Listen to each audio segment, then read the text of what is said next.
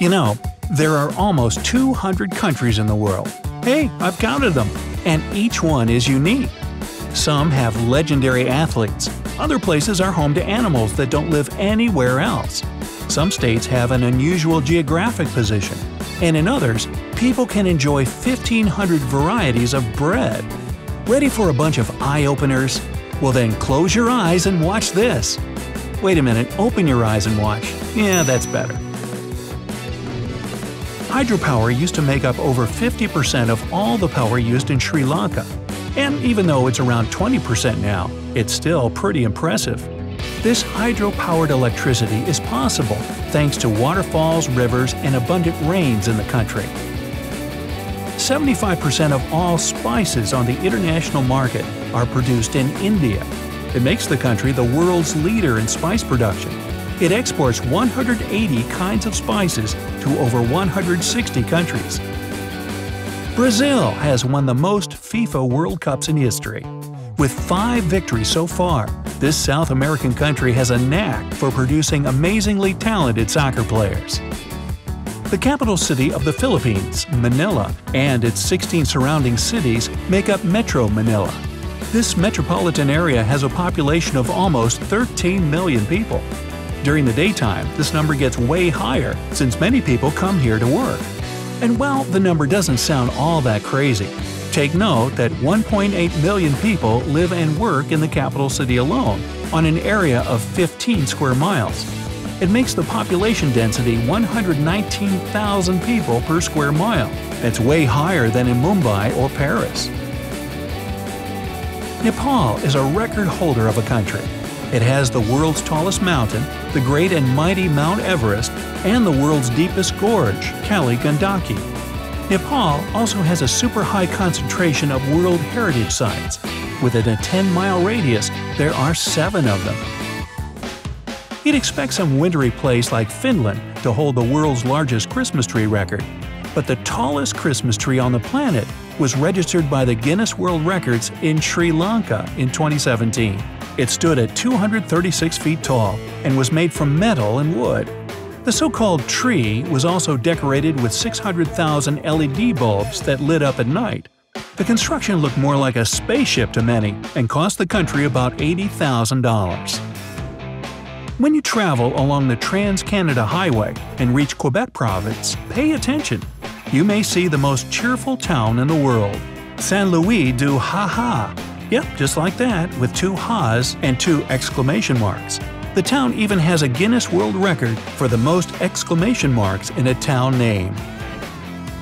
Normally, road signs give you precautions or inform you about something. But in Australia, some roads are so long and boring, people install signs to entertain drivers. These signs can contain images of rich local fauna or trivia questions. They keep you alert, which can save your life in a fatigue zone. More than 96% of Romania's population owns a home, which is a pretty amazing figure. It's actually so amazing that Romania is #1 in the world for home ownership. Pakistan has a unique geographic location at the crossroads of the Middle East, Central Asia, China, and South Asia. The country also boasts the second largest and one of the oldest salt mines in the world. The Mayo Salt Mine has over 300 million tons of salt in its reserves. Singapore Changi Airport has been winning the world's best airport title for 7 years in a row. What's so special about this transportation hub? It might be the butterfly, orchid, sunflower, cactus, and water lily gardens there. Or perhaps it's the airport's rooftop pool, the Xbox 360 station, or the movie theater. 6 dining halls all specializing in different cuisines, countless gourmet restaurants, and the Hello Kitty Orchid Garden Cafe might also have contributed to the victory. Around 89 million visitors set foot on French soil every year. It makes France the most visited country in the world. Mongolia is the place to live if you need a lot of personal space. It's one of the least populated countries on the planet. To be precise, its population density is just 5 people per square mile. This is mostly because of its mountain ranges and the Gobi Desert. Canada is officially the most educated country in the world, with 56% of its population having some kind of post-high school education degree. The Federation of 7 extremely rich Arabian Emirates can boast not only endless deserts and white sandy beaches, they've also got the tallest building in the world, the Burj Khalifa. It houses the second highest observation deck and has an elevator with the longest travel distance on the planet. The Netherlands is the country with the largest number of bikes per capita. The population of 17 million people has 22.5 million bicycles. The total length of the Dutch cycle network is about 22,000 miles. That's almost all the way across the planet. 36% of people use bikes as their main mode of transportation. High-speed trains, anime, manga, sumo wrestling, elaborate tea ceremonies. What do you think Japan is number 1 in? It excels at many things, but it also has the most 3-star Michelin restaurants in the world, with 34 of them in total. Panama has the largest shipping fleet in the world. It consists of more than 9,000 vessels. The country's convenient geographical location as a gateway connecting 2 oceans and good conditions for ship owners must be the reason for that. In Germany, everything is in perfect order. Their public transportation system is impeccable, and their trains are pretty much always on time. Oh, and they also have over 1,500 varieties of bread. Oh man, give me some dark rye or pumpernickel. San Marino is the only country in the world where there are more cars than people. It's the number 1 in the world for motor vehicles per capita, 1,263 automobiles per 1,000 people. Côte d'Ivoire, also known as the Ivory Coast, is the world leader in the production and export of cocoa beans. It produces 1/3 of the whole world supply of cocoa. In 2017 alone, it pumped out 400 billion pounds of the stuff. And I think I ate about half of that. Before going inside a building in Japan, you can park and lock your umbrella just like you do with your bike. You can be sure no one will take it. And you won't make a puddle on the floor if your umbrella is wet. Most government buildings, offices, and hotels have this sort of umbrella rack. The World Health Organization named Estonia as one of the countries with the cleanest air. It also has great conditions for startups, with 30 of those per 100,000 people. Picturesque Italy is the country with the highest number of UNESCO World Heritage Sites. There are 55 of them all over the place. Italy also has the only active volcanoes in mainland Europe, including the famous Mount Etna in Sicily. The people of Turkey are the biggest tea lovers in the world. The average person uses 16 pounds of tea leaves per year.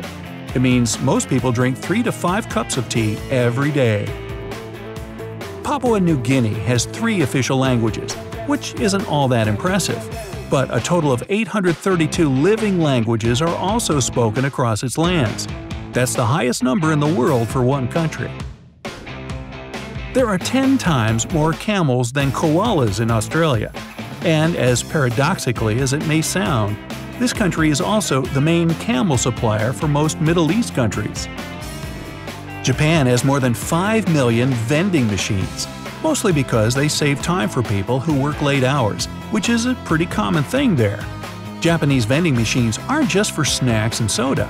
You can buy basically anything, from live lobsters to umbrellas in these machines.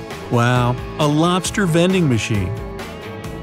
Canadians eat more macaroni and cheese than any other nation in the world. By the way, the very first cheese and pasta casserole recipe appeared in Canada already in the 14th century. Greece, a hot southern European country, is the 3rd biggest olive oil producer on the planet. But even though the country produces just 10% of the world's total, its inhabitants consume huge amounts of this product, 10 gallons per person a year. Australian dollar banknotes have been made of a polymer, which is a special kind of plastic, since 1988. Australia was the first country in the world to introduce polymer money. Such notes are more practical since they stay in good condition for a longer period of time than paper banknotes. Police officers in some Indian states get a bonus if they have a mustache. The idea is that a mustache makes men more reputable and manly. The difference in the pay rate is actually only 30 rupees, which is about 50 cents. But hey, that adds up over time. Please tell me something really cool about the country or town where you live down in the comments. Love to read those. Hey, if you learned something new today, then give the video a like and share it with a friend. And here are some other videos I think you'll enjoy. Just click to the left or right, and remember, stay on the bright side of life.